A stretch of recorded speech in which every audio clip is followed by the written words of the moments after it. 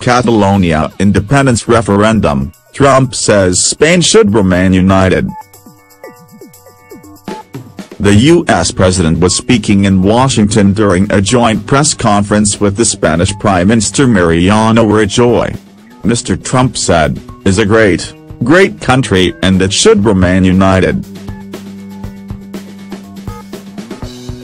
It's actually been unfolding for centuries and I think that nobody knows if they are going to have a vote."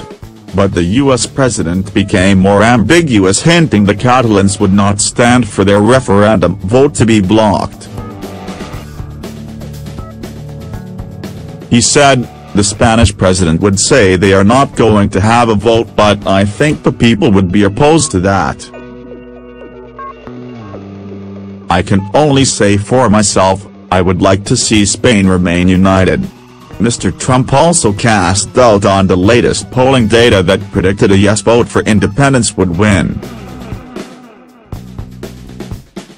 He said, "I really think the people of Catalonia would stay with Spain. I think it would be foolish not to." Mr. Trump said, "I'm just for a united Spain, who cast doubt on polling data predicting a yes vote for independence will win.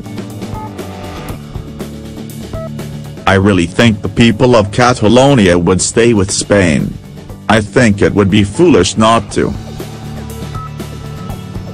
Mr. Rajoy, 62, the leader of the Conservative People's Party, PP, said the issue of the Catalan referendum is creating tensions within the country and would like it to be resolved as soon as possible. He dismissed the referendum vote as nonsense. Mr. Rajoy added despite the crisis in Spain he was not thinking at all about calling early elections in the country if Catalonia voted to leave Spain. He said, "It is not on my horizon to bring forward the elections whatever the result of this we are talking about." At the start of the press conference, Mr. Trump described the talks as very productive and emphasized the historical links between the U.S. and Spain, which he described as close allies and great friends, pointing out that Spain is the 10th largest investor in the U.S. Mr. Rajoy also stressed the excellent relations between the U.S. and Spain and has vowed to have closer economic ties. In addition, both leaders also expressed their united front in the fight against jihadist terrorism and the need to isolate the regimes of North Korea and Venezuela.